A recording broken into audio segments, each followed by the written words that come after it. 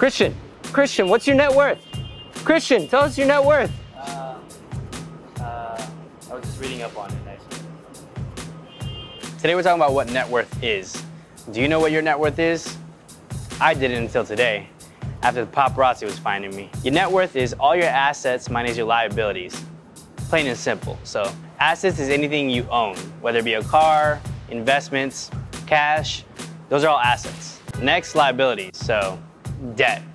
Any debt you have. Credit cards, student loans, mortgage, all that stuff. Now, why is it important to know your net worth? Knowing your net worth is important because it gives you the most accurate view of your overall financial situation. Not only that, but once you know your overall view, it gives you a better perspective of how much debt is really eating into your assets. It'll hopefully motivate you to want to pay down those debts even faster. Which circles back to our overall goal, which is increasing your net worth, which over long term increases your wealth. So if that's your goal, check out our video on simple steps to becoming wealthy.